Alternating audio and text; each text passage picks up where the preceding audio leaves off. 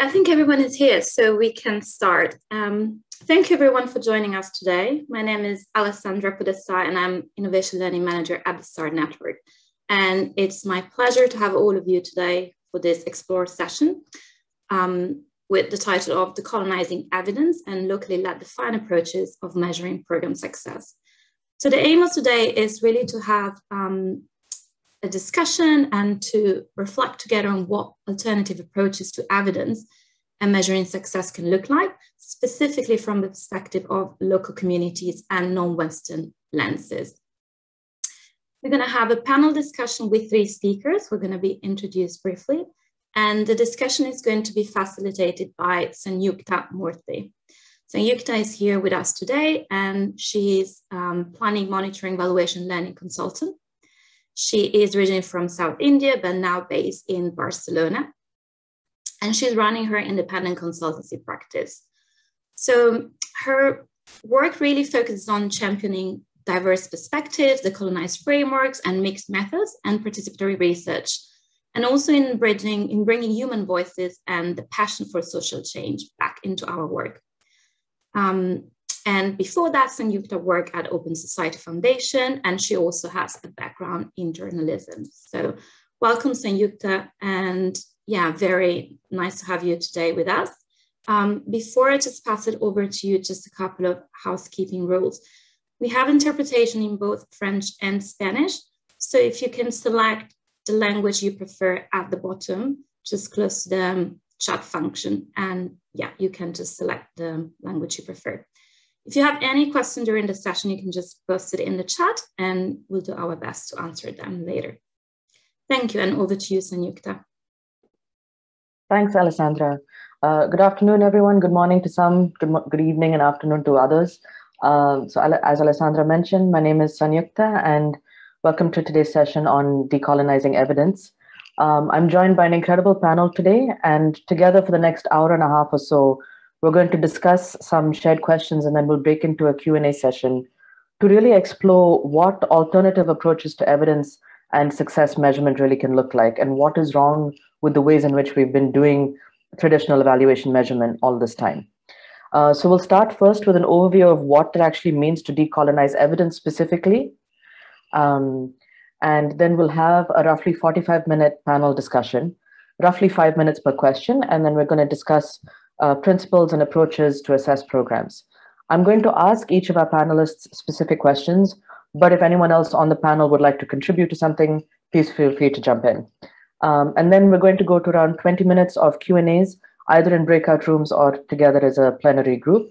And if any questions come to you in the meantime, please add them in the chat box below, or you can save them for after the panel discussion.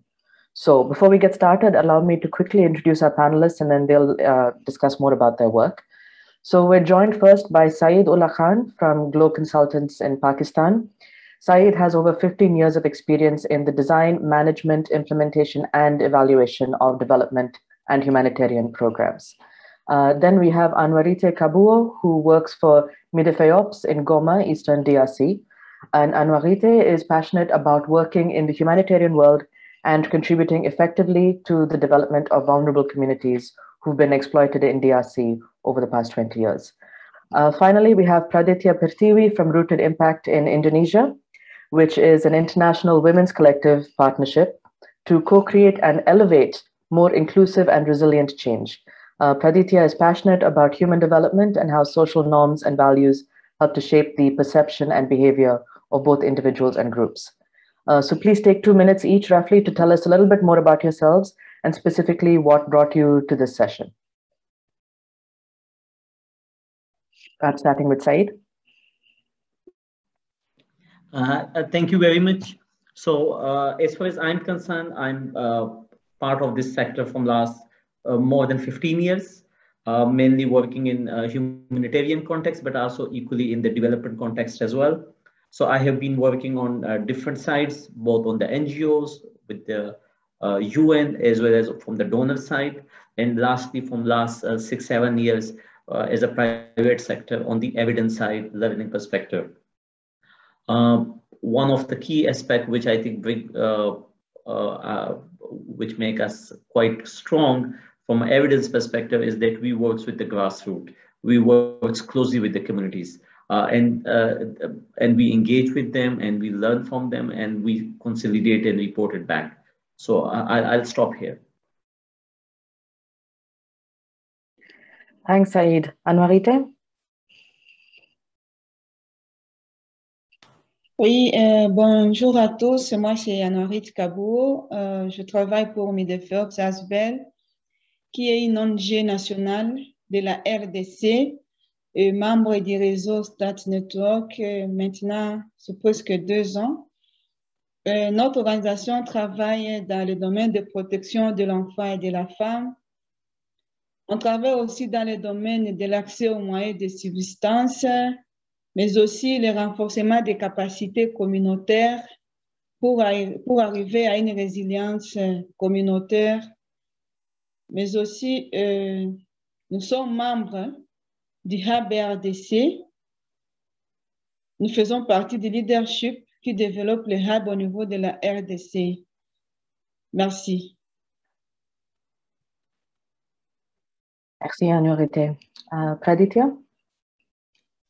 Thank you very much, Sanjukta. Hello, everyone. My name is Ditya. I'm from Rooted Impact, and we're a partner of Start Network in implementing the capturing learning from the community-led innovation program from Start Network and ELRA. So I've worked in the humanitarian sectors for more than 15 years, started as practitioner, but now I'm teaching and researching about the intersection between disability and social inclusion in this topic area. So with regards to this topic, actually we had experience, like a unique experience, thinking about how we could use alternative methods, especially if we are interacting with people with disabilities, with diverse abilities, for example. So perhaps like traditional evaluation might need to be adapted. So I'd like to discuss that with you all today. Thank you. Thank you so much, everyone. So my first question is for Anuarite. So what does it mean to you to decolonize evidence, and how does that differ to decolonizing other aspects of the M&E process? So what specifically do you think should be decolonized, and what does the main problem look like for you? Oui, merci de nous avoir accordé la parole. Pour ce qui est de la décolonisation, d'abord, nous devons comprendre que c'est une transformation, c'est un changement. Et là, au niveau communautaire, nous sommes censés travailler et développer le programme qui suscite une transformation, un changement de comportement au niveau communautaire. Et s'il faut parler aussi de décolonisation au niveau du système humanitaire, de l'aide humanitaire, là nous pouvons dire que il doit y avoir changement du système humanitaire, c'est-à-dire que le travail doit être dirigé au niveau horizontal, pas au niveau vertical, aussi longtemps que tout doit être égal, tout doit être géré avec équité, avec considération, mais aussi avec décentralisation. Donc, que la coordination soit horizontale, pas verticale, du haut vers le bas, mais que ça soit quelque chose de face à face, où tout le monde parle, tout le monde discute la même chose et la décision est prise par tout le monde. C'est ce que moi j'ai compris par rapport à cette décolonisation au niveau de notre organisation. Mais aussi, par là, on a compris que pour y arriver, il y a le document qui était signé en faisant référence à l'accord de Grand Bergen, auquel les donateurs ont pris la décision de reverser 25% du financement aux organismes locaux d'ici 2020. À part ça, il y a aussi la charte pour le changement, dans laquelle les ONG internationales signataires ont décidé de respecter les 8 engagements qui sont repris dans la charte pour le changement, sur lesquels les ONG nationales et locales sont en train d'endosser au niveau de la RDC. Mais jusque-là, on ne sent pas vraiment un changement considérable, aussi longtemps que la localisation n'est pas encore vraiment effective. Nous sommes en train d'y travailler, mais on ne sent pas cette décolonisation de l'aide humanitaire aussi longtemps que la localisation reste un blocage pour certains. Et là, je voulais dire à titre de preuve, il y a les Stats Network avec qui nous sommes membres bientôt 2 ans, qui est en train de pousser sur la localisation. Nous sommes une ONG nationale de la RDC qui est aujourd'hui comme ONG responsable, qui joue le rôle du host pour les hubs RDC. C'est toujours dans le but de renforcer cette localisation au niveau communautaire. Et ça, c'est une bonne expérience et que nous sommes de témoins à les partager avec les autres donateurs, les autres réseaux, d'emboîter les pas selon la logique de travail du Stat Network. Merci. Thank you so much, Anuarite. I think that's absolutely true. Shifting the way in which humanitarian aid as a system, or the way it's even perceived of, the way that we discuss the role of evaluation and development, and how the power dynamics that at play between donors and Western organizations and the recipients of aid or humanitarian assistance. That's a very important shift. I'm interested to hear perhaps from the other panelists about what decolonization in evidence specifically would look like, and how our differing perceptions of what success is actually in a project can manifest in the way that we decolonize the E of M&E. May I? Absolutely, please. Sure. I think it's a good question. So first of all, I think we do need to understand that it's not necessarily that when we talk about evidence, or when we talk about the communities, how they see success, or how they, if there is a difference between them, between the donors. But there are different perspectives, especially about how the communities feel and how the donors feel, or the implementer feel. And one of the major aspect is the level we look into. So when we talk about the donor's perspective, especially from a perspective, we look at the much higher level, at a macro level, at the outcome level. Whereas when you talk about the community look into the more output activities level. So that at the time frame, the donors want to see more long-term impact, whereas the communities want to see more immediate impact. So an example can be, given a choice, if a community is to choose between, let's say, a hand pump to get access to water, they might prefer it more than to a hygiene campaign, which might lead to a reduction in diarrhea in a course of time. Or if you are talking about education activities, girls' education, let's say, is a sensitive topic. But if you tell them that whether sending a girl is more important, which will bring a whole family, bring education to a whole family and her generation, future generation, they might value it less. It's not necessarily a blanket statement, but at least for some, whereas the same girls, if she's provided, let's say, a food ration as an incentive for her to achieve, to go to school.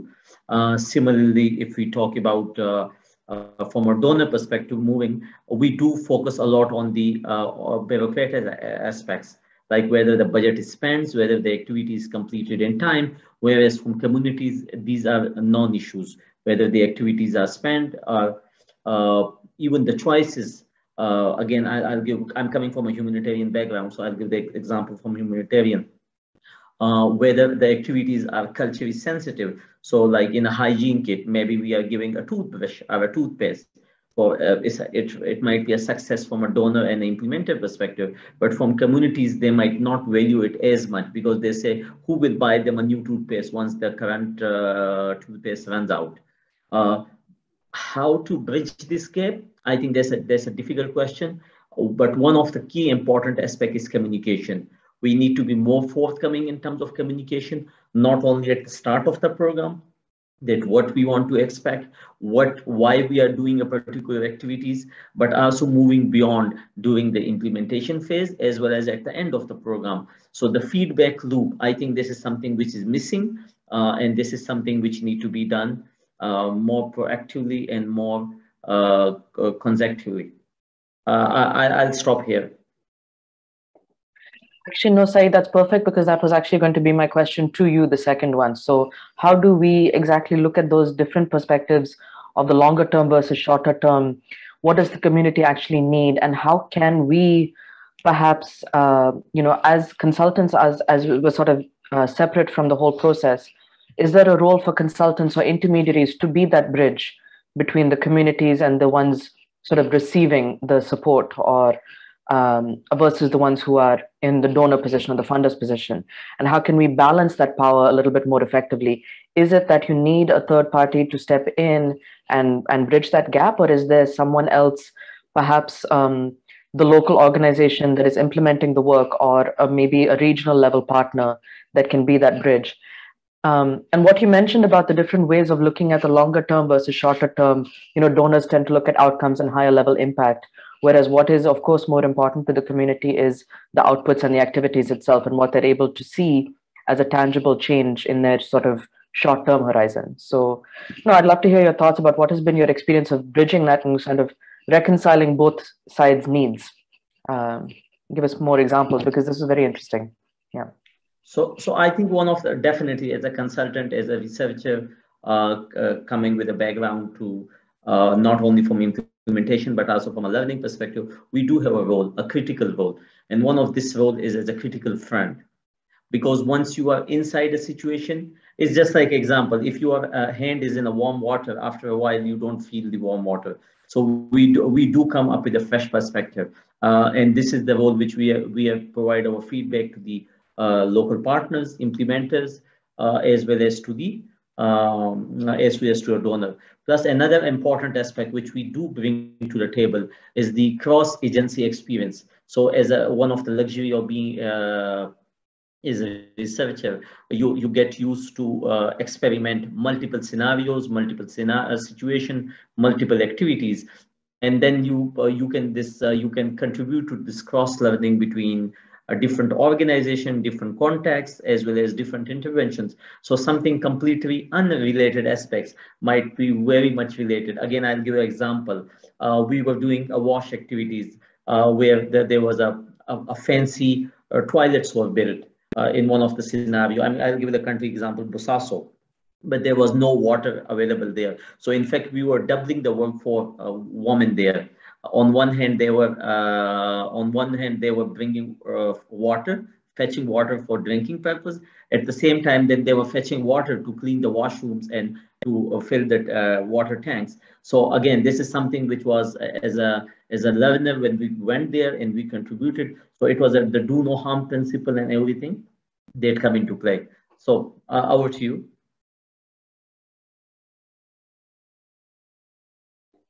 Thank you, Saeed. No, that was super useful and very interesting. Thank you. I think bringing that cross-agency perspective and sharing knowledge across different countries and contexts can also do a lot. So perhaps there is a scope for our role to gather evidence and gather experiences and to share case studies of best practices, if you will, or just something that worked, or an approach that could be interesting for someone else to try. No, thank you.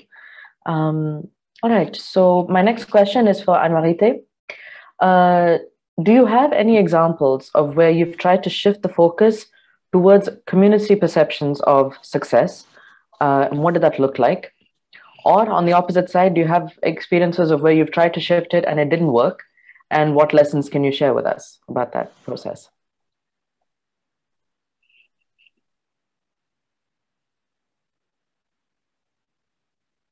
Oui, merci encore une fois. Donc, pour arriver à mesurer la perception d'une communauté, d'abord, il faut faire la responsabilisation communautaire. Ne pas faire le travail à la place de la communauté. Vous le laissez faire. Et puis, vous êtes là comme guide. Mais aussi, nous, les humanitaires, nous ne devons pas influencer les décisions communautaires. C'est-à-dire, nous ne devons pas décider à la place de la communauté. Ce qui me pousse à vous dire que pour nous, Midefehops, c'est qu'on a beaucoup développé dans nos approches. Avant de faire la réalisation des activités, nous faisons d'abord ce qu'on appelle l'étude du marché. L'étude du marché, c'est une évaluation qui nous permet d'identifier les potentialités nécessaires communautaires qui peuvent nous guider dans l'avenir. Comme par exemple, l'année 2020, on a reçu un financement StatFound dans le cadre de prévenir les COVID-19. Et là, on s'est retrouvé dans une zone où les femmes n'avaient pas droit de prendre la parole devant un public.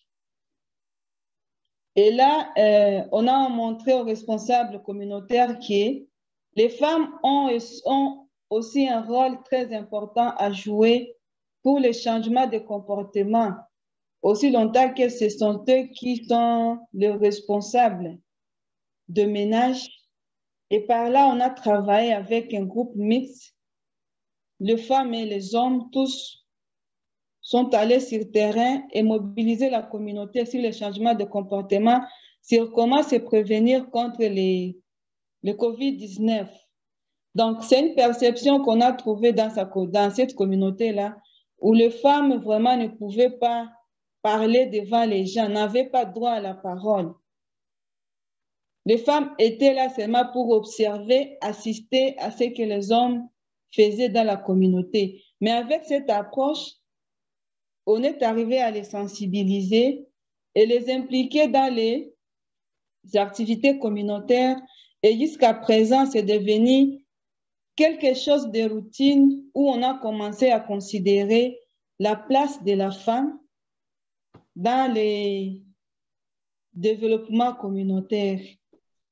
À part cela, nous avons aussi développé des projets qui consistaient à faciliter la communauté à accéder aux moyens de subsistance.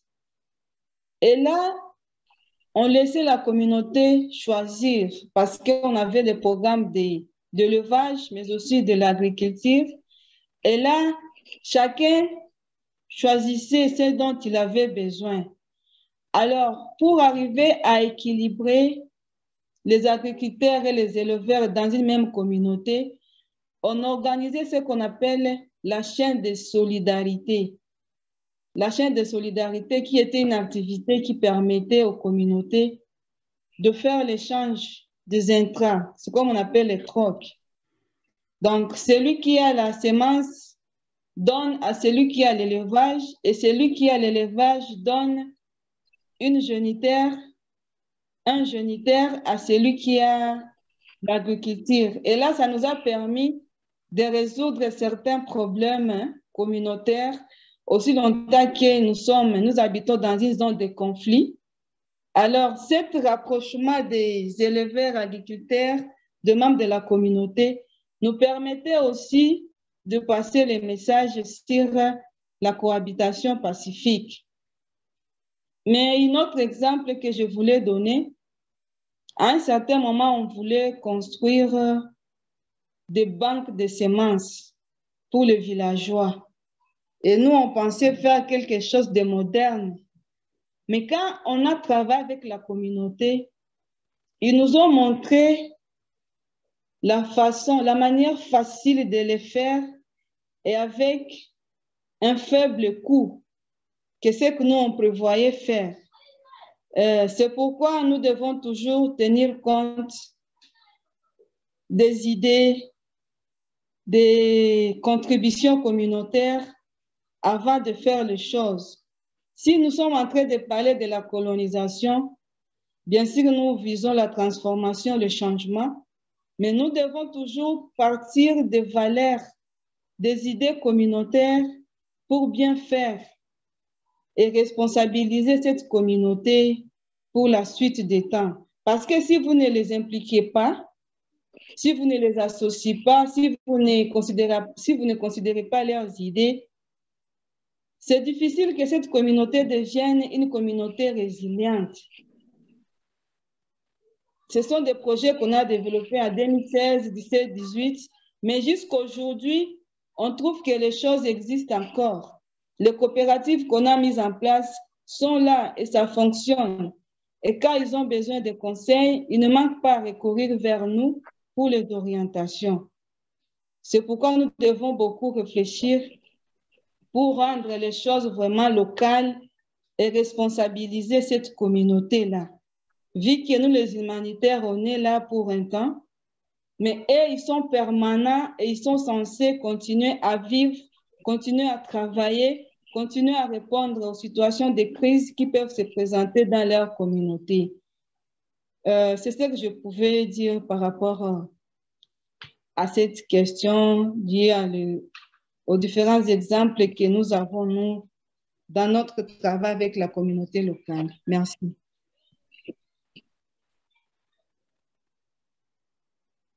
Thank you so much. I think that's really important to make sure that the work that is being introduced are grounded on the values and the social norms that already exist, and that you're making sure that you're also, while you're implementing a certain project, that you're also empowering the community itself, and that you're able to amplify their voice, or give them agency, or whatever buzzwords it is that we're actually using. But it's important to make sure that whatever we're doing is not only needs-based, but that you're also working in partnership with the community, because precisely as you said, like they're there permanently, and we're just there as project implementers, and we leave as soon as the cycle is sort of complete.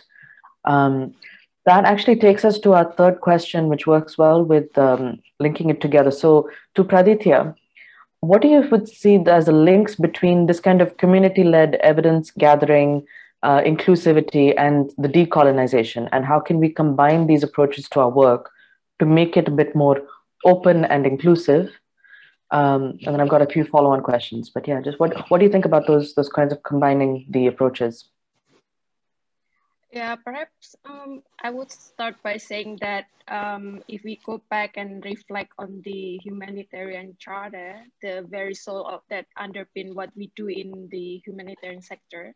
So all of it actually requires deep understanding of how community themselves transform after the shocking events or the disaster. So we might partly involve in the process of that transformation, but actually it is truly their own process.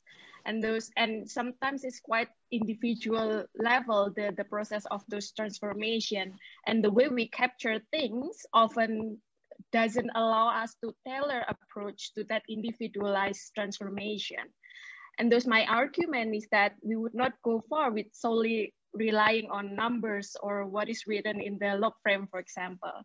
However, in our experience, with Rooted Impact, like doing project evaluation, this kind of attitudes on looking at numbers remain like adopted widely. The humanitarian response, there's this perception that if you don't measure things with numbers, it's not valid or it's not legitimate, for example.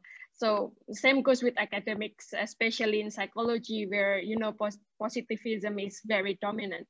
So I think the first thing about being inclusive is what Anuarite and Saeed already mentioned, is that giving voices for targeted communities to tell their own narratives. And especially if we're looking at different characteristics of communities, is telling narratives in their own way. So understanding their capacity and also barriers in communication or in capturing changes, and because it will inform us how we could adapt our strategy in capturing those learning. For example, in my experience with the disability community, I've worked as NGOs before, and we've dealt with like disaster involving people with disability, but even the perception of changes or like services for people with disabilities is not there yet, because like they're like this humanitarian response organization not even thought about them yet. So, and sometimes as well, the disability community or people with disabilities, they're not aware that they have the authority or power to demand things or raising their voices, for example. So it is very important to identify who's in the community that might be able to facilitate this exchange or communication. So we as NGOs or humanitarian actors could understand the way they express themselves. So so referring to what I said, I think it is very important for like researchers, practitioners, or activists to start from the basic, that to understand this is their process and let the opportunity for them to express the transformation in their own way. And we could then try to understand how to best capture the transformation process tailored to their like capacity or ability, for example. However, it is actually better, I mean, easier to tell than to act, because decolonizing evidence sometimes requires time, and to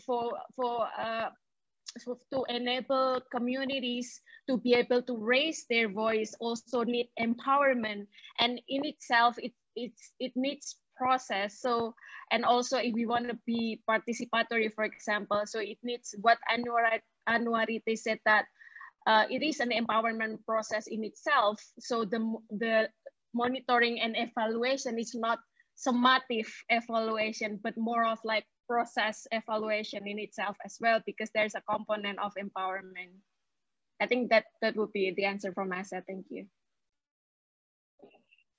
Thanks, Pradytia. I'd love to hear a little bit more, especially about exactly what you're saying, going outside the log frame and kind of taking maybe a new approach or a tool that we can add to what exists already, but being mindful of everyone's time and, you know, strains on our resources. But that's a great idea that you shared, that one approach could be that you gather the feedback and the evidence from the community, and then the organization or the implementer itself does the work of translating that to the existing whatever frameworks that are there, either a log frame or you know, a more solid results-based framework or something like that. But what else have you used that can sort of bridge that gap and build the agency? And is there anything else that you have alongside your log frame and, you know, KPIs and everything that's more traditional that complements it? And maybe if you have some ideas of how it was to introduce such new ideas to an organization or new frameworks or new ways of doing things. Maybe a follow-on question, within that framework, when you're introducing new ideas to a donor through reporting, how do you balance out what is their reporting needs versus the need of everyone to sort of be a bit more community-based and participatory and inclusive, and to perhaps introduce some new ideas that might be outside the scope of what's in the donor template, but that might be beneficial? So are we slowly introducing innovations, or are we innovating within our NGOs only? And that's also for everyone else. Thank you very much. So I think the process is not like separate from one another. I mean, like if we want to decolonize evidence, we need to decolonize our approach in monitoring and evaluation and reporting, actually. So we could start from there. And with regards to the approach, again, I would like to underline that any approaches that we do need to allow capturing voices of targeted communities, and even allowing them to be involved in the process of co-producing evidence itself, like having them like reformulate or formulating or co-formulating the research question, for example, or evaluation questions based on their perspective of what is changes or what is inclusive, for example.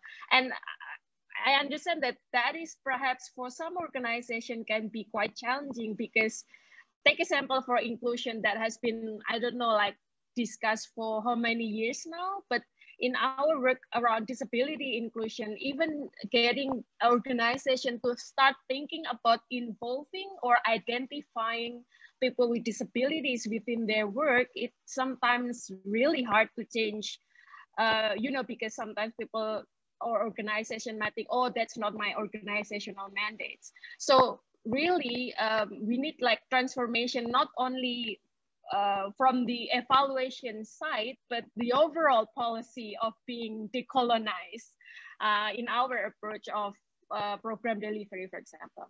So with regards to innovative approach, I had two particular examples. So the first one, of which I had the opportunity to partly involve, is the participatory video. So I had the opportunity to do or make a participatory video about 2 refugee camps in Greece with the ASB Germany teams. So participatory video is actually an avenue for group of people or community to create their own film and tell a story about themselves in their own language and their own word. Yeah. So there's been no uniform movement to practice participatory video, but usually it will start with like they're developing the angle or the question or the setting that they would like to present, and then they're involved in the capturing the all the element that needed for the film. They're themselves doing the interview of affected people. So, but again, as I said before, they might need time and process to be able to do this. So we perhaps as humanitarian actors could facilitate the empowerment process as well. That's one example that I did with the participatory video. And then another one that I'm currently working on is using a photo voice method. So it's actually similar to participatory video in a sense that it use like visuals, but more like a static visuals, only use photo, but the way or what to be captured and the story about the photo itself comes from the individual. It's not comes for us. We only give guide, like for example, what is the most important changes that happens to you because of this project, for example, and then they take a picture as a representation of their change, and they can tell a story about that. So that's one of two of the examples that I did before. Thank you so much. I think that's super interesting, and sort of turning it around to say, what can we use that would satisfy both the donor and our maybe internal reporting needs, but is also more interesting, and using more creative visual ways to represent that through videos or through photo essays. I think that's wonderful, and also speaks to what we were discussing about narrative change coming from within the community, that they need to be empowered to speak about their own stories and their own voices, and literally in their own languages as well. That sounds really interesting. Saeed, did you have any examples that you'd like to add? I'll take forward the conversation slightly more, and I'll just say that, like, why not only the examples? I think one of the fundamental issue we are facing as a development humanitarian practitioner, we look into the monitoring as an accountability tool, monitoring evaluations. As a result, we are less flexible in terms of innovation with it. It's just like we won't consider innovation in a financial system, a lot of innovation in financial system. Similarly, we are less acute or accepted in terms of accepting innovation in the monitoring system, and that's linked with the accountability aspect. So this basic framework around how we look into the assessments into the humanitarian and development world. So I think this is one fundamental challenge which we face, and we need to think about it as a sector. The second important hurdle which we face, and I think is linked with the previous panelist conversation, is the lack of trust. So we do not have full confidence at the grassroots level. As a result, we do not engage communities per se, or even the local organization in the monitoring and in the evaluation in a more inclusive manner. A third challenge which also comes is the time availability. So let me take the example of final evaluations. The final evaluation usually takes place towards the end of the program, and many times when you don't want to experiment with it a lot, so you end up with the traditional tool: focus group discussion, key informant interviews, household surveys, and on a very seldom occasions you actually thought about evaluation, you thought about monitoring as a whole process of the delivery mechanism. None of the program manager will like to have a scenario when they experimented an innovation and down the road after 6 months, when they already reported to the donor, a person coming to them and they say, oh, our finding was incorrect and we need to fix into it. One of the key challenge we have is this capacity. So something which we need to work on it more closely. And lastly, the time and resources available for it. So even if we say resources, it's not talking about financial resources, at least from a timeliness perspective, we do need to consider the assessments as an integral part of the program delivery. And we need to see maybe there are unique solutions to individuals' scenarios. So the engagement of the community leaders, engagement of the youth. If you are talking about a governance program, how does the voice side of the accountability work?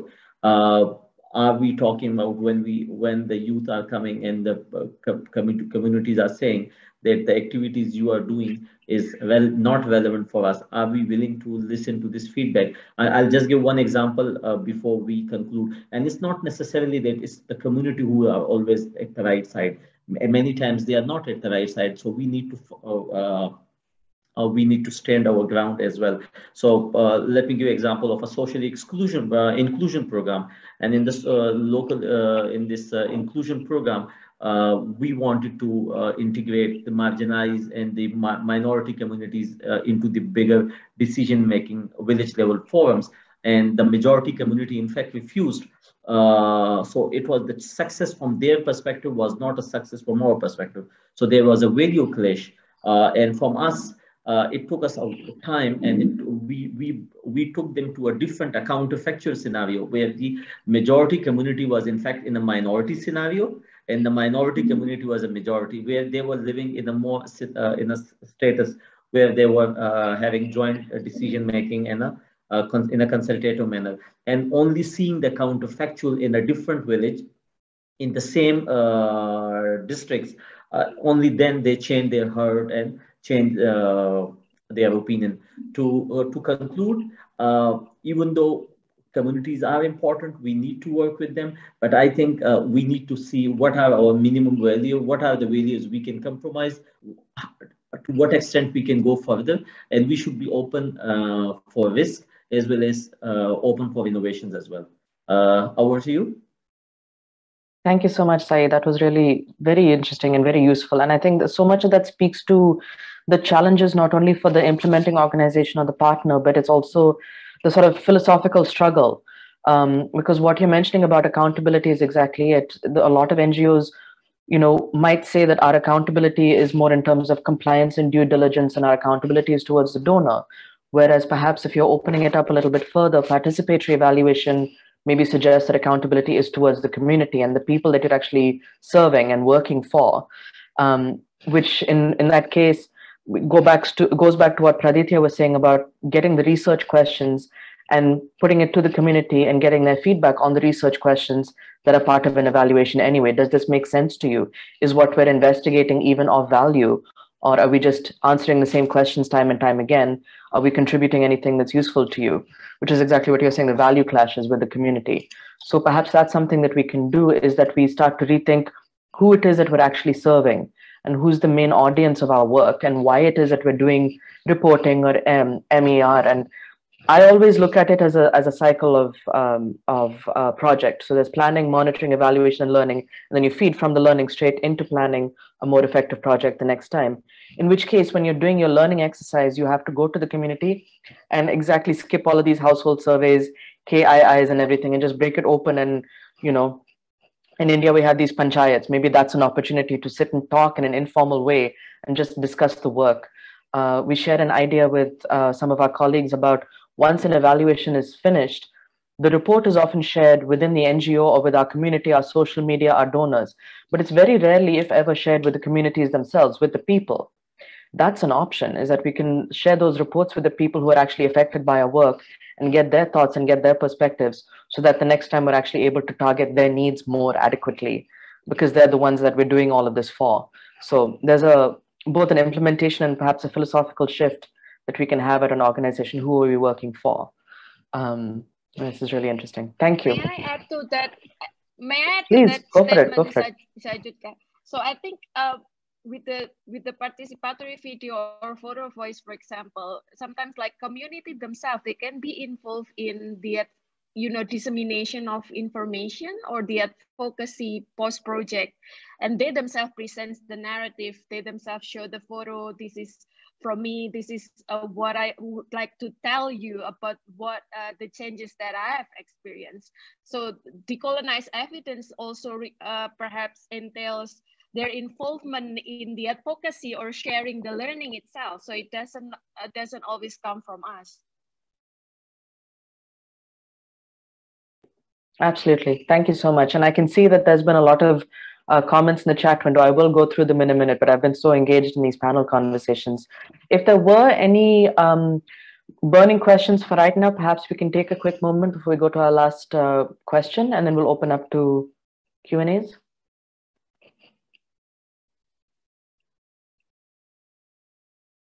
All right, let's move forwards. Okay, so Saeed, going back to you. So we have why do you think it's difficult to promote locally relevant approaches to assess humanitarian and development action?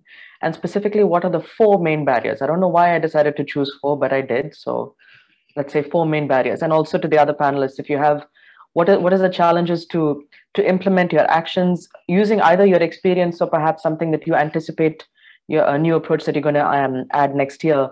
And besides COVID, what challenges you anticipate in implementing something that's a bit more participatory? 4 challenges. So I'll start with, and I think I'll start with the basic framework. We need to understand we need to question the basic framework. Why we are doing a particular activity? Are we doing it from a perspective of learning? Are we doing it from a perspective of accountability? Are we doing it from a perspective of feeding into the future program?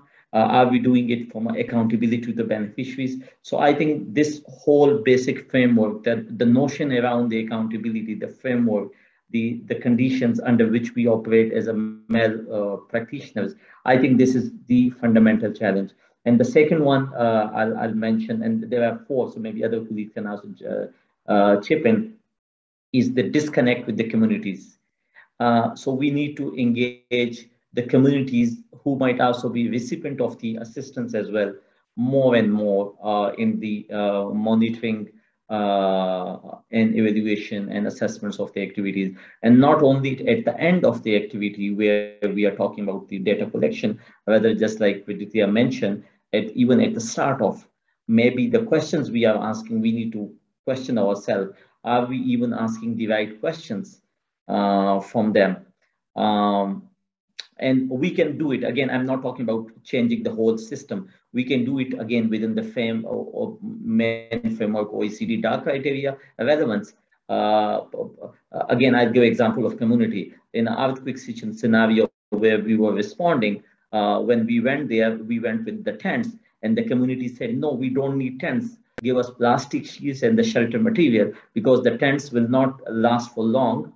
And tents is not conducive for us to overcome the damages we suffered, whether we want to start rebuilding. So for them, the emergency phase was over within 2 to 3 days time. And they were already thinking about rebuilding their lives. On the other case, we went to a flood affected areas after 6 months, and we went with the early recovery response. And again, when we went there, we were so surprised. The guys were still in the emergency phase, because what happened was around 6 months ago, 1 year ago, they had a new road built in. So the road was acting as a dam. So the water was not flushing out from the area. So even after 6 months of the flood, it was still under flooded. So again, connecting what we are thinking as a monitoring and evaluation as a designer with what the situation on the ground. I'll stop here, and maybe other colleagues can jump in. Thank you so much, Saeed. That was super interesting. It's exactly it. Like, why are we doing this? Who are we serving it for? What's the framework? And then making it very community-based. And thank you for your examples. It's very sort of real in our heads. Pradytia, Anuarite, did you have any other examples of barriers to promote locally relevant approaches that you'd like to share, which could perhaps get some conversations going?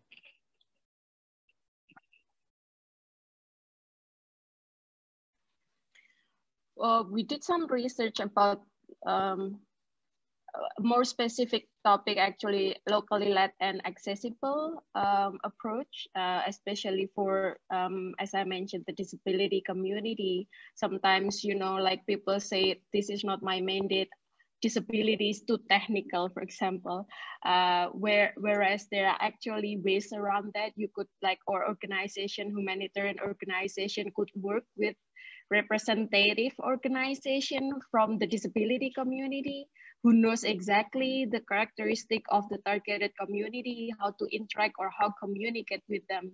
So sometimes the idea is also like working with the local people on asking the right question, but also the way to ask the right question as well, because sometimes we don't know the context, we don't know how to communicate, we speak different languages, for example. So I think that's probably from our experience. Thank you so much. Anuarite, I see you have your hand up.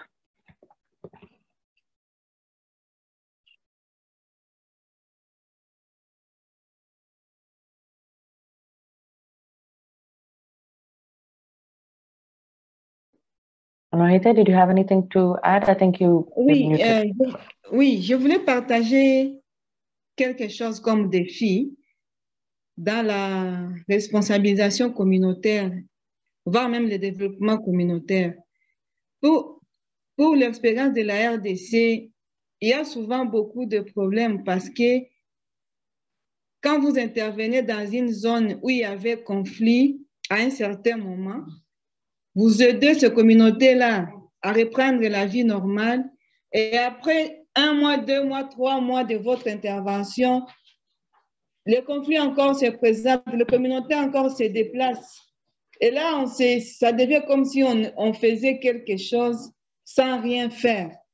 C'est un problème majeur pour nous. Et là, on se demande jusqu'à quand on continuera à demander du financement, des appuis aux bailleurs pour arriver à aider une communauté à se développer d'une manière durable, aussi longtemps qu'il y a des situations de conflit qui persistent. C'est une question vraiment qui nous dépasse en tant qu'organisation nationale qui travaille directement avec des communautés. C'est ce que je voulais partager comme défi lié à nos interventions dans nos communautés. Merci.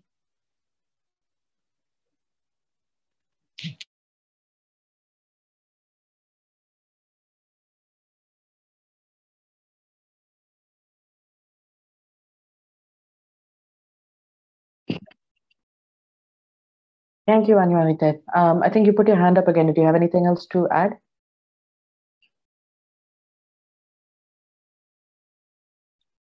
Non, je n'ai pas ajouté. Merci. No, that's absolutely it. I think it's when you're working in an emergency or a disaster situation where the context itself shifts from one day to the next, it can be very difficult to look at what is the longer term sustainability that we can have here. How does the situation going to shift from in 6 months' time, and what kind of presence do we need here, and what availability is there, and what can we prepare this community to respond better? How can we respond better and help the community respond better to this for the next time a disaster comes up? It's a very interesting idea, and it's a difficult conversation to kind of begin, I think, when we're dealing with such an emergency response, which needs us to deploy something immediately, but then you also need to take a more considered idea of how can we prepare for next time, or what resilience do we need to implement in the community? Is there anything that we can add in terms of infrastructure that would help them over the longer term? Before we go to Q&As, I think we'll have our final question, which I think is going to be an interesting moment for us all to reflect. And this is for all of our panelists. So please take it in turns. And I'd love to think about what are some of the steps that our sector, which includes donors, INGOs, local NGOs, the START network, what do we need to do to take to remove this Western lens of what success looks like, what M&E as a whole looks like, how we do reporting, everything that we've been discussing, project planning and implementation, communications and relationships with the communities, how we perceive our role in change and in the change process. What are the steps that we can take and how can we make this shift? And then perhaps to get a little bit more concrete, follow-up question of mine, if each of you could give me one example of this or one call to action or one thought that you'd like all of us as participants to take away from this, either an idea that we can mull over, or I hate the phrase best practice, but a best practice that we can kind of think about and perhaps implement in something that we've been considering. What has worked for you, or some key lesson, just one main idea or a thought. Anuarite, you have your hand up, so you can. Oui. Donc, par rapport à cette question, je voulais d'abord faire savoir que les changements, c'est un processus. Ce n'est pas quelque chose qu'on va faire du tic au tac. C'est un processus. Alors, pour y arriver, les ONG internationales, les réseaux START Network et d'autres donataires, ils doivent se sensibiliser mutuellement en se disant qu'il est temps de commencer à transférer les actions humanitaires au niveau local.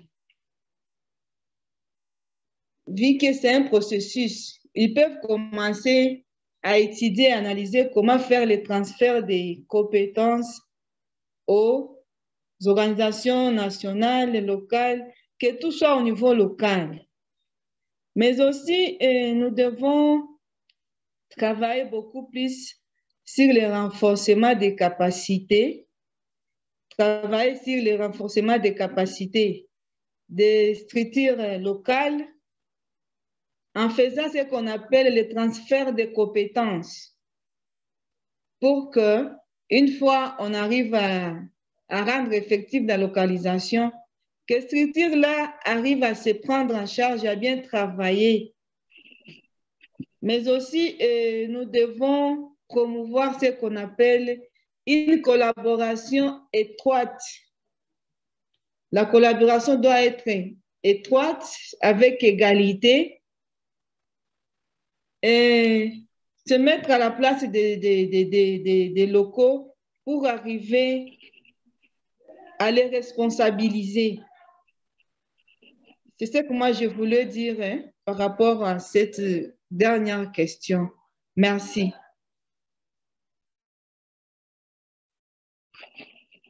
Thank you so much, Anuarite. That's absolutely it. I think having respectful, equal, close collaborations and relationships, respectful relationships, and empowering local partners, perhaps through intermediaries or through local chapters of larger INGOs, that could be a way forwards. Moving to our other panelists, any other ideas? Final answers to our last question? Maybe I'll start. So one of the aspects, one of the steps we can take is we should be willing to take risk. I'm personally a person who believes in baby steps, small steps.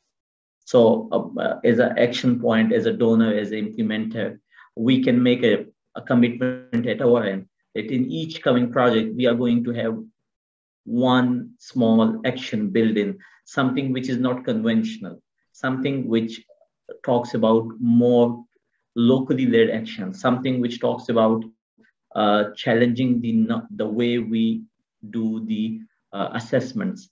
It can be anything, and these things are, as a fundamental, these have to be built in with the communities. So, and then what are the required steps to achieve that particular one? So if we are talking about increased community engagement, maybe we need to start community when we are talking about mobilizing them. We should also identify 1 or 2 or 3 individuals who are going to support us with the monitoring purposes, capacitating them, and then also reporting back on these ones. So starting with not changing the whole system in a single week or a year or a month, but starting slowly and building up in what we learn and then disseminating it and communicating it back to the communities. Over. Thank you so much. That was great.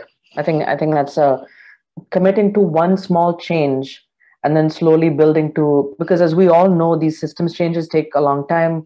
We've all, I think, done some behavior change work, social change work. These things are not easy. It takes several years to do. So if we're shifting an entire M&E system, one change per project, I think is a great way to start.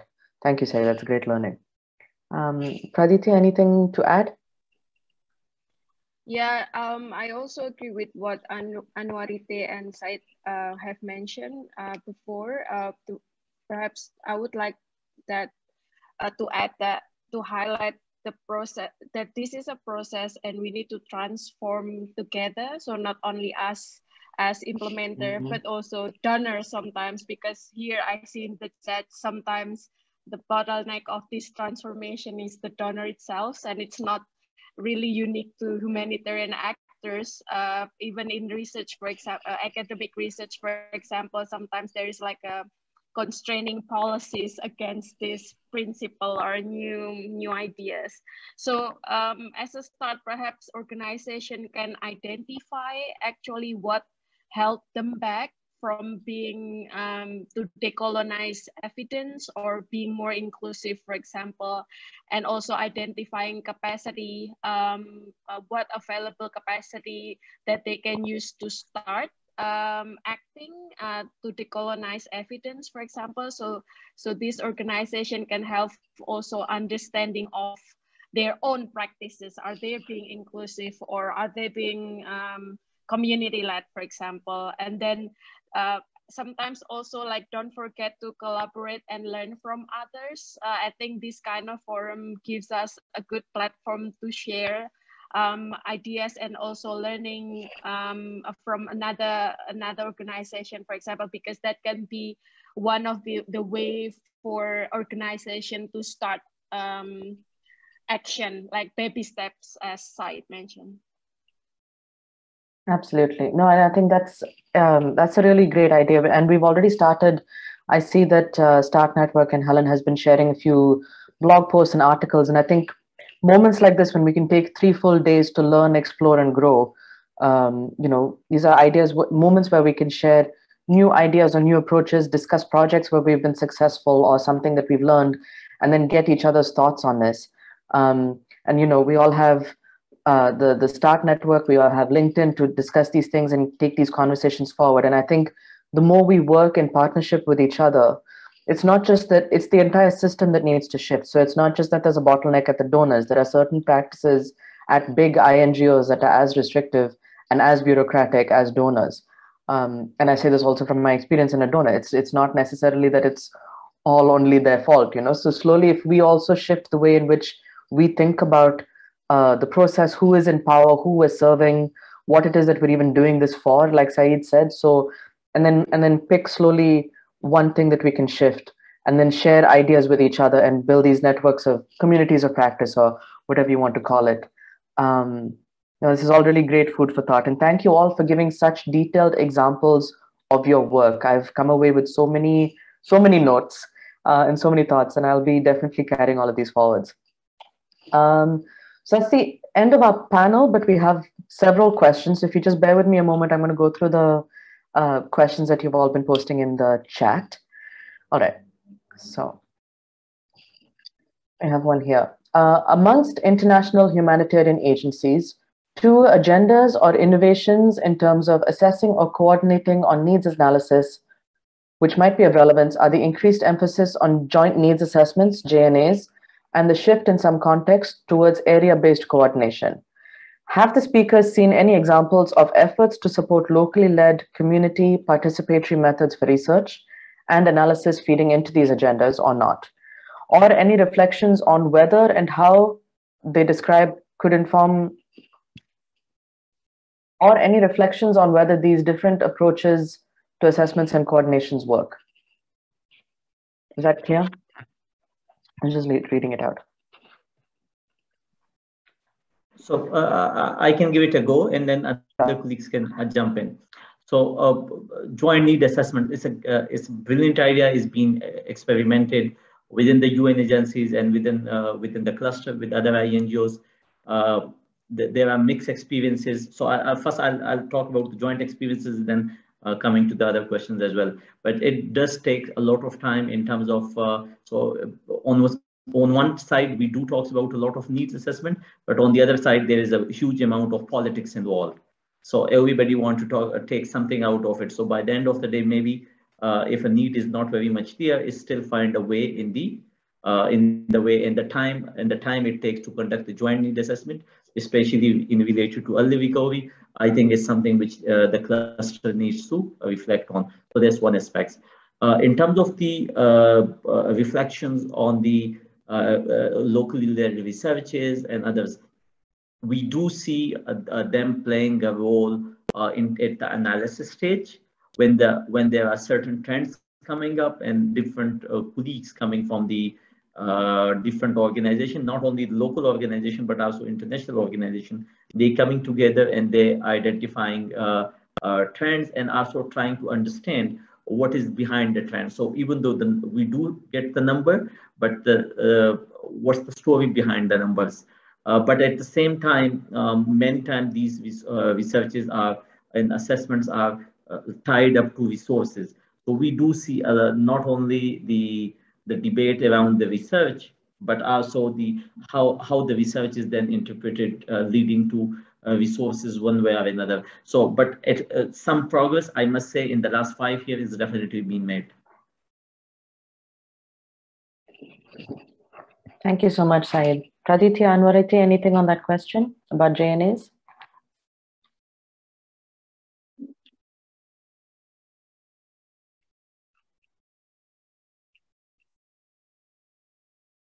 Okay, so perhaps we'll move on to the next question. Moment. So much conversation in the chat. I'm sorry, I'm needing to scroll along. Okay, so the next one we have is for 45-day programs, which the Start Fund prioritizes, it's really hard to expect any change in this short time period, and often these are in fragile contexts. Can softer approaches like MSC, Most Significant Change, or videos work in such a situation where no behavior or any other change might be possible? What kind of approach is possible for a decolonization of evidence framework in a 45-day emergency project?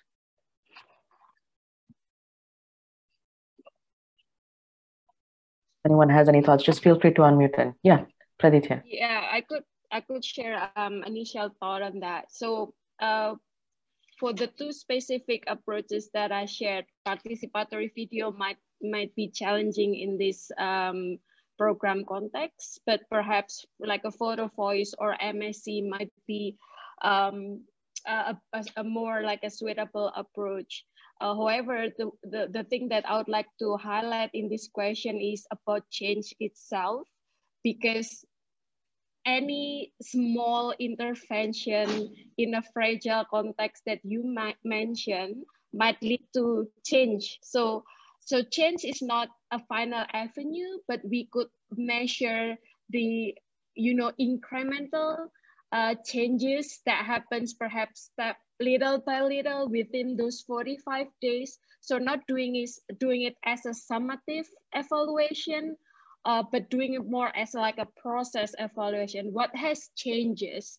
What has changed in the process, or even smallest change that these people experience from the 45 days program, for example.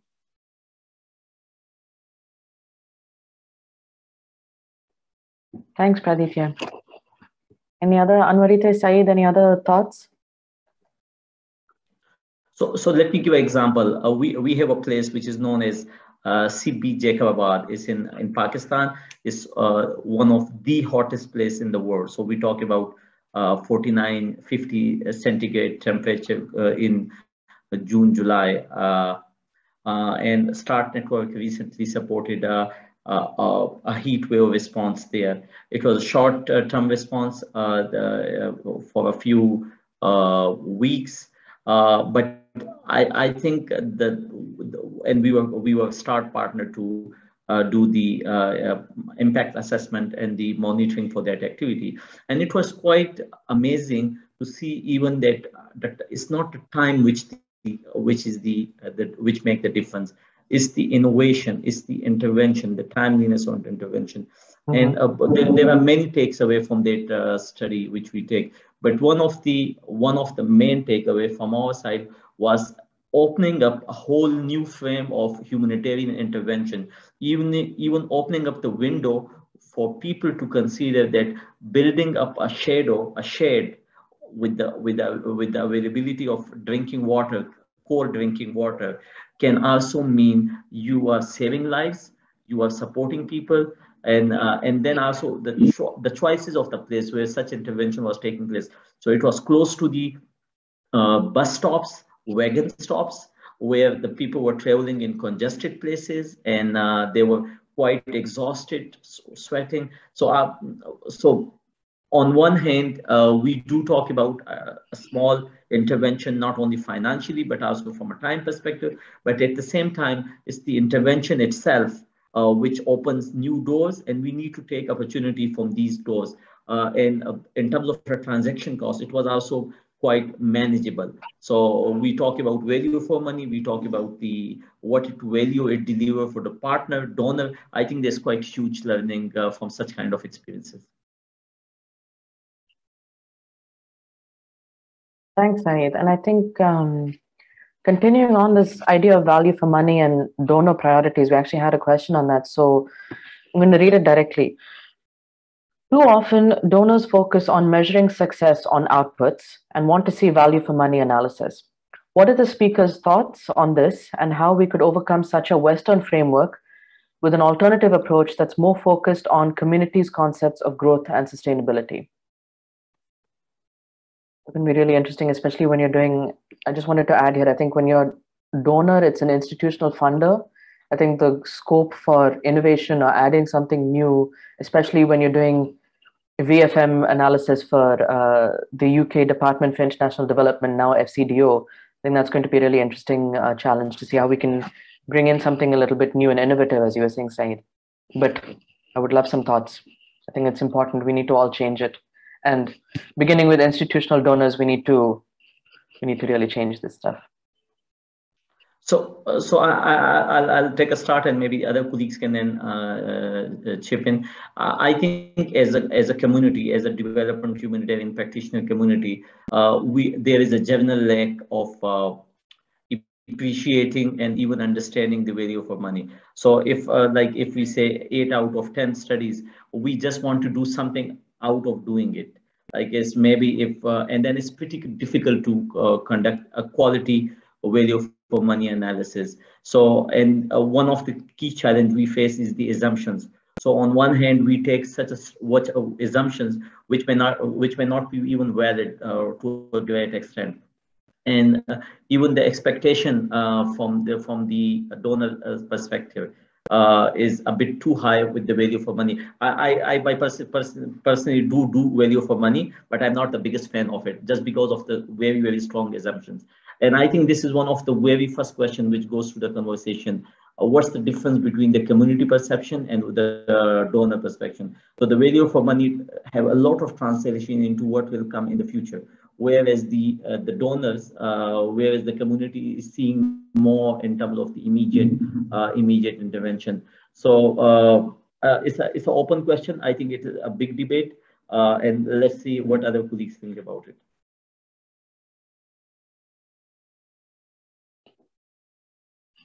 Absolutely. Pradytia, Anuarite, any thoughts on this VFM question?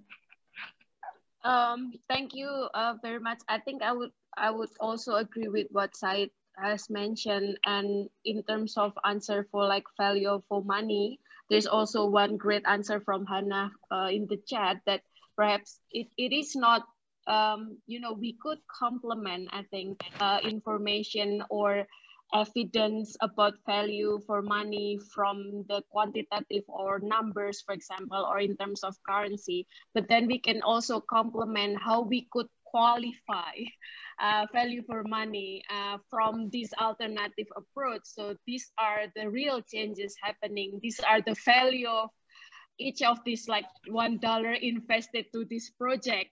So it's not mathematical calculation, but you can see real changes from the community. So we can like present both sets of data and let like the donor or the funder or people who donate to this project read or perhaps experience themselves. Yeah. Thank you, Pradytia. Anuarite.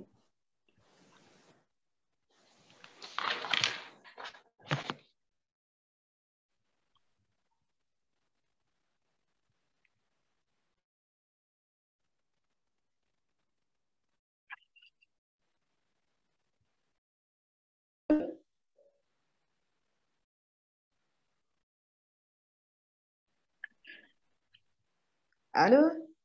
Hi, we can hear you now. Hello. Oui, oui. Oui, donc, tel que nous l'avons dit dès le départ, c'est quelque chose sur laquelle nous tous, nous devons travailler. Nous devons travailler. Chacun doit faire la mobilisation là où il travaille, dans son pays, dans sa région, pour voir si le processus peut déjà s'amorcer et commencer à arriver à voir quelques changements par rapport à la responsabilisation communautaire. C'est tout pour moi, merci.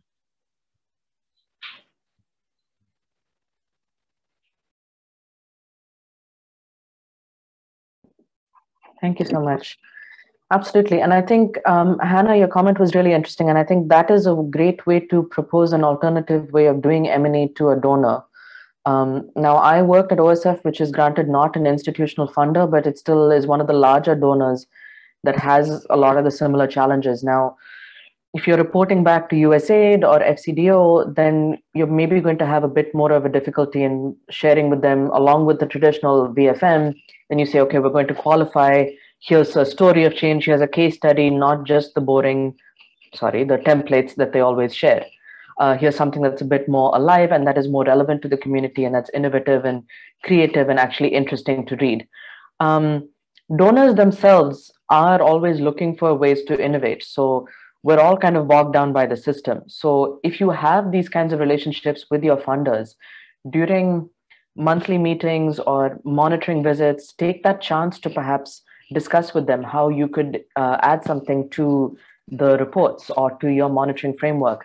And would they be interested in also seeing case studies? Because these are all things that we put into our annual reports and we share on social media anyway. So it would not be necessarily creating something extra for your donor. But if you share this with your funder, depending on the relationship you have, depending on the kind of funder that you have, there is the scope for them to add it to the template. I have added these many times to templates to be innovative and responsive and also to give me something interesting to read sitting in an office. So this could be an opportunity for you to perhaps cultivate that time and that relationship with an institutional funder, if that's who you have, and discuss how maybe you can add it as an annex or something, stories of change, as Helen just said, or an interesting case study, or sharing these participatory videos from Greece, as Pradytia was talking about. Just find these moments to do some advocacy upwards to your donors and just kind of push this important need forwards to be a bit more open and responsive. Just my 2 cents in there. But we have a few more minutes. I think we have 9 minutes until the end of this session. So if there were any other questions or thoughts or reflections, either in the chat or feel free to just unmute yourselves and discuss. I think this is a great opportunity for us to share just put some thoughts out there.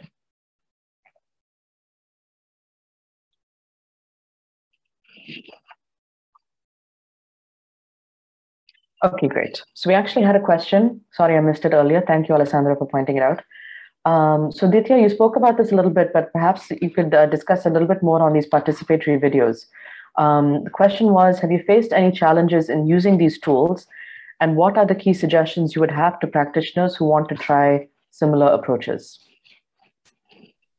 yeah, so I've also responded to Alessandra's question. So perhaps for participatory videos, it requires some time for the process itself, because like the setup, the trading for the community themselves, even getting the community on board with the process as well may require some time, because in like different community contexts, like people might not be aware that they have the rights to voice their perspectives, or some other context they are afraid to do so because, you know, like in some political situation that community are not allowed to speak.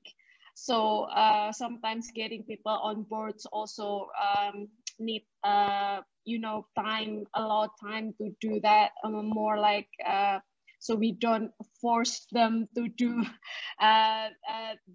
we don't force their participation. It's really need to be voluntary.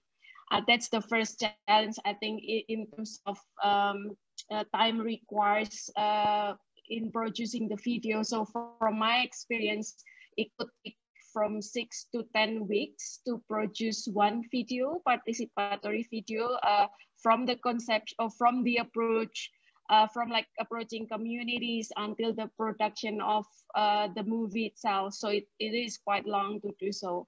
And then the other thing might be the technicality around it. So it needs like someone who has videography experience as well as the tool. But there are ways around that. We can always use what is available in the community. We can even use like cell phones or you know, more like camera, like a simple camera, for example, as long as it could capture video.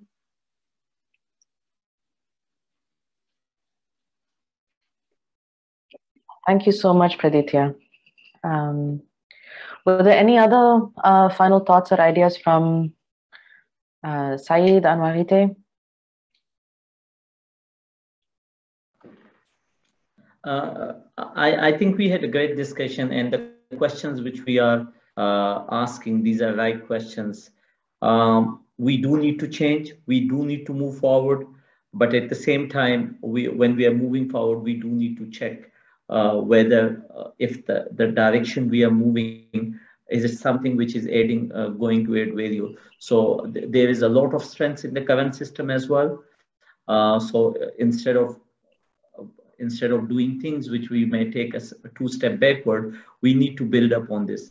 The COVID-19 has provided a lot of opportunities at how we can think differently, how we can remotely engage communities, the use of digital monitoring tools, digitalization of the activities, cameras, diaries, both from a voice perspective, both from accountability perspective, both from learning perspective. There is a lot of things which took place in the last one and a half year. I think we, as a humanitarian world, we need to learn from it. And finally, START network is such an excellent resource because they are having multiple intervention across the world from multiple contexts.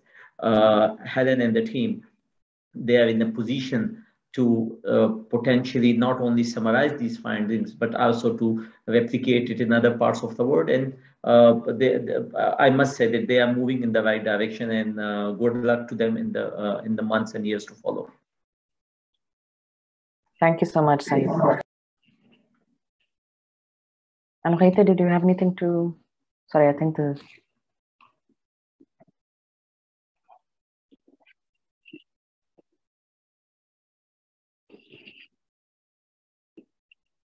Perhaps I'll get. So I think everything that we've been discussing today has been so interesting and informative, and especially the link between inclusivity, participation, community-led, locally-led, and decolonizing. They're all sort of several sides of the same 12-sided dice. I don't know if we have any other Dungeons and Dragons fans. But I think this is an important conversation to keep going because these are many levels on which we need to be engaging.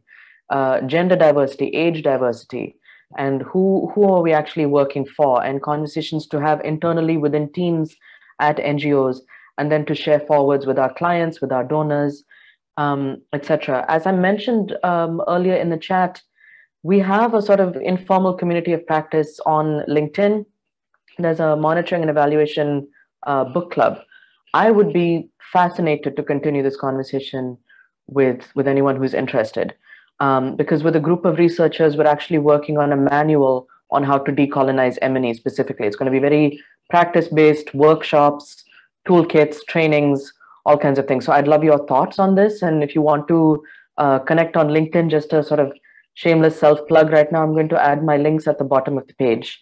But I think there's so much food for thought that the panelists have already shared about slowly implementing things, representing the community's voice a little bit better, listening to them when you're planning a project properly, considering sustainability in an emergency context, post-conflict context.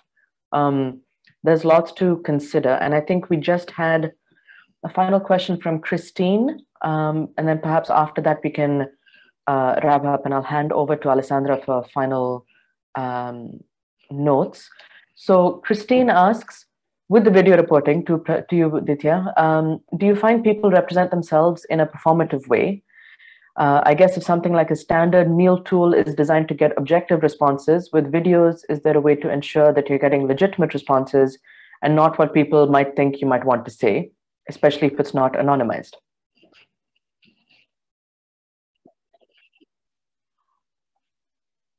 Thank you for that question, Christine. I think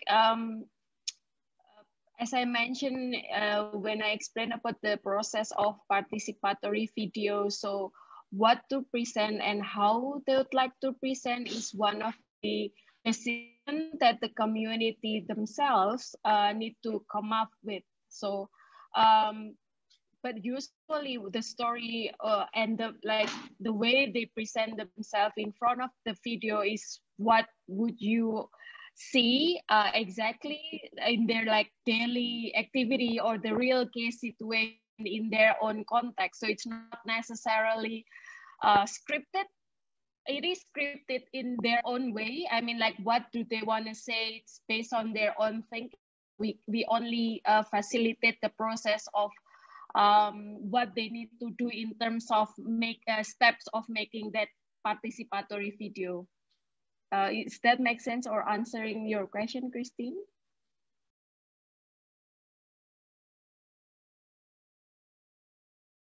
Thank you. Thank you so much. All right, so thank you everyone for all of your thoughts, your insightful questions, all of the panelists. Of course, I could talk to you all day, I think, about this. But I'm going to hand over to Alessandra for final wrap-ups. But merci à tous. and thank you everyone so much. Thanks, Sanjukta. I think you've just done a wonderful job. I don't really have very much to add, but just thanks to you, Pradytia, Saeed, and Anuarite for your wonderful contribution.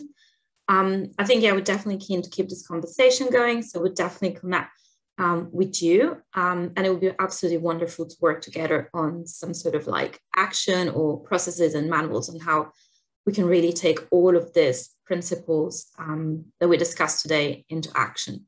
There's just one more thing that I wanted to mention to everyone, which I posted in the chat. If you can please look at this survey, I just put a link in the chat, but just to mention, the Star Fund team is working on a new learning grant opportunity, and that will be directed to members, so Start Network members.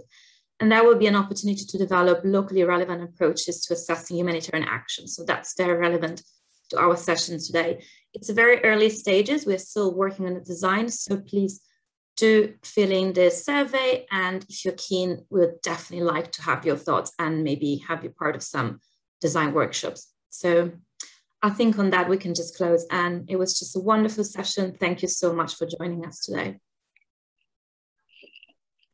Thank you all so much. Thank you, everyone.